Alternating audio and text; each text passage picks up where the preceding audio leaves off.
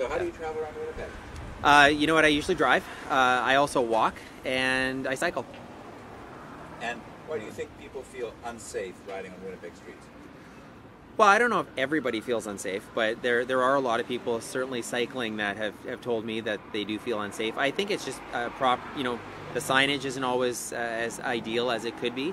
I think speed limits play a part of that as well, and we just need to do a better job of promoting the fact that there are places where you can cycle and places where you can walk safely.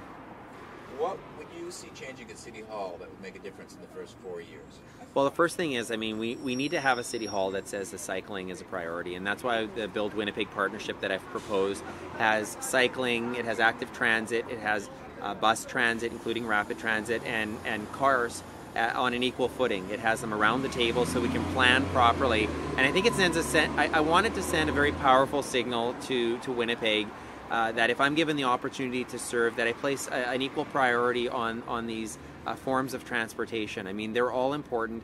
They need to be interrelated and they need to be planned properly. And so the first thing is, of course, just saying this is important, that this is a priority. It's not just about the environmental benefits, it's not just about the health benefits, but for a city that's growing. I mean, the Conference Board of Canada is saying that Winnipeg and its surrounding area are going to reach about 1 million people in 20 years. And if that's going to happen with the way we currently plan and the way we currently commute, that's going to be a challenge. So the opportunity with this election is to take a new course, take a better course, and to start really actively planning for a larger population of how we're going to get everybody moving around in a way that makes sense. And I think all three forms of transportation are really important.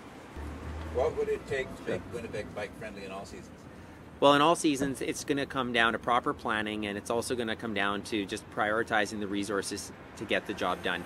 So in the summer, for instance, it's going to be proper signage. It's going to be looking at creative ways to make use of existing spaces so that cars and cyclists can cohabitate the transportation routes. And so in some cases, that's going to mean dedicated bike lanes. In other situations, it's going to mean splitting sidewalks between pedestrian, walking traffic, and cyclists.